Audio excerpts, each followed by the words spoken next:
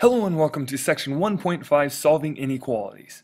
Today we are going to be solving inequalities and then we're going to graph their solution set, but we're going to graph it on a number line like so. So for number 1, 4y is greater than 16. Well, to start off with, this would be a inequality. This greater than sign, that makes it an inequality. But the nice thing about these guys is that we can solve them exactly like we would an equation. How would we solve this as equation? Well, we would divide both sides by 4 to get y by itself. And so now we have y, but now instead of an equal sign, it is a greater than sign. And then 16 divided by 4 is 4. So this would be our solution to the inequality, but now we just have to go ahead and graph it. So with 4, we can go to our number line. We put an open circle around 4 because it's a greater than, or it would be an open circle with a less than sign too. And now we want to shade all the numbers greater than y, or y is greater than 4. So we want all the numbers greater than 4. So I'm going to shade to my right because that's where all my numbers greater than 4 are. So let's take a peek at number 2. X minus 3 is greater than or equal to negative 4. Well, how do we solve for x if this was an equation? I want to get x by itself, so I would add 3 to both sides, do the opposite of what's done to 3, bring down my x, bring down my inequality, greater than or equal to, and it's negative 1. So now I go on my number line, instead of an open circle, it is a closed circle, because it's an equal to sign because of that bar right there. And now x is greater than or equal to negative 1, so since it's greater than, I'm going to shade to the right again. And I like to fill in my arrows just so you guys know that it keeps going on and on and on and on forever. Alright, number 3 here. Let's try this guy. Now 8x plus 5 is less than or equal to 7x minus 3. Well, I want to get my x's and y's, or just my x's rather, x's all by themselves. So the very first thing I'm going to do, I'm going to subtract this 8x, so I have the same x, so I don't have more x's floating around. So I subtract the 8x to the other side. Bring down everything else that I didn't touch, keeping the sign the same way. Now, how do I get this 3 away from the x? I have to add it over, so I add it back over, and so now I'm left with negative x and less than 8. Now we're not quite done here, because how is this negative attached to the x? It is attached through multiplication, so I have to divide by a negative 1. Now for the tricky part, when you have a negative and you divide by a negative, you have to flip that inequality. So now we have to flip the inequality, flipping the inequality, and then our number turns into negative 8. So now negative 8 is greater than x. Again, when we divide or multiply by a negative, guys, when we divide or multiply by a negative, we flip the inequality and then we change the opposite sign over here. Now let's go ahead and graph this. Now you guys would have to draw your number line because you're not as lucky as I am. I have a number line already in there, so you have to draw your number line. How do I expect you to draw your number line?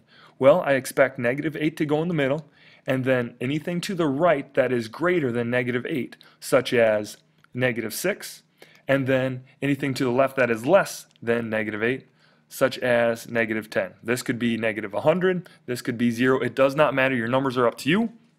But back at graphing, here it is a greater than sign, or equal to. Well, since it's equal to, we fill in the circle.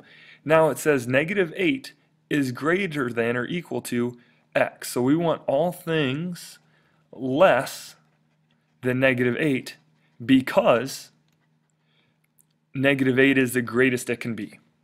Another way to look at this, another way to look at that guy right there, since our variable is on the right side, we cannot follow the arrow.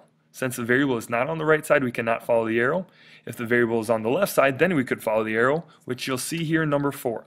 So let's solve number 4. How do we get that negative 4 away from the t? We have to divide by negative 4. And so now t is something of negative 7. What do we have to do with the inequality? Remember, when we divide or multiply by a negative, we have to flip the inequality.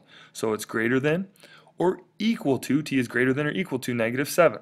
So how do we go about graphing this? Put negative 7 right in the middle. Then I'm going to put 0 on the right of it because 0 is greater than negative 7. Then I put, let's go with negative 10 on the left. It is a closed circle because of that bar, so I circle and fill it in. Since the variable is on the left, I can follow the arrow, so I'm going to shade to the right and draw my arrow. Again, look at the variable is on the left, I can follow the arrow, so I follow the arrow. Here the variable is on the right, I cannot follow the arrow, so I have to shade opposite of it. Here we go, number 5, a couple trickier ones. Now, here we have negative 4c is less than 5c plus 58 over 6. Well, again, if this was an equal sign, what would you want to do here? I'm going to put that 4c over 1. Does that give us any ideas? Yes, we can cross multiply if you want to. So I'm going to take this 6 times the negative 4c to get negative 24c, keeping the inequality, which is a less than sign, and then now I'm multiplying that 1 times here, or just keeping it the same, so 5c plus 58. Now we'll treat it just like an equal sign. Subtract the 5c to get the 5c's on the same side, and so now we're left with negative 29c is less than 58. What do you have to do with this attached to c? You have to divide by what? You have to divide by negative 29, so divide by negative 29, and so c, flip the sign because we divided by a negative, flip the sign because we divided by a negative. C now is greater than negative 2. Again, how do you graph this? Negative 2 in the middle, something that is bigger on the right, something that is smaller on the left. It is an open circle thanks to our greater than sign, and we can follow the arrow because our variable is on the left. Now, number 6, the very first thing we do again is put it over 1. Now, again, we can cross multiply that. Negative 4 times 8 is negative 32y. Now we have to be careful because we multiplied by a negative 4. We multiplied across, right? So what do we have to do with the sign? Yes, you guessed it, we have to flip the sign, and then we multiply that by 1, and so it's negative 5y plus 9. We keep going, put your y's together. So I'm going to add 5y here, I'm going to add 5y there to get a negative 27y is less than or equal to 9. Now I added a positive 5, so I'm not flipping it. I didn't multiply or divide by a negative, so that's why it stays the same. Now, how do I get rid of this negative 27? I divide by negative 27. So I'm dividing both sides by negative 27. So now what do I do with my sign? Again, it flips because I divided by a negative. And so now I get y is greater than or equal to negative 1/3. And so now, again, I didn't leave much room on the bottom, so I'm going to move my numbers to the top. So negative 1/3 goes in the middle. We have 0 on the right because it's greater. I'm going to put negative 1 on the left because it's less than. We have a closed circle thanks to the underline, and the variable is on the left, so I can shade following the arrow. Let's try one more here with number 7. Now it looks a little tricky at first, but treat it the same as we would a equal sign. What would you do if that was an equal sign? Well, parentheses to me mean distribute, so I'm going to distribute that first to get 24v minus 18. Now I'm going to go across the inequality, and I'm going to go over here and take 2 times there and 2 times there to get 20v plus 6. Bring down my inequality. Keep going with this. Now, knowing that I like v's or variables on the left side, I'm going to take this 20v and move it to the left side just to keep everything nice. So I'm going to subtract the 20v over to the other side. So now it's 4v minus 18 is less than 6. Add the 18 over to the other side. And so you get 4v is less than 24, divide by 4, divide by 4. So now b is less than 6. All right, so again, we just distributed it, and then once you distribute it, solve like an equation, and then we get v is less than 6, and then just so we remember here, greater than or less than sign, it is just a circle.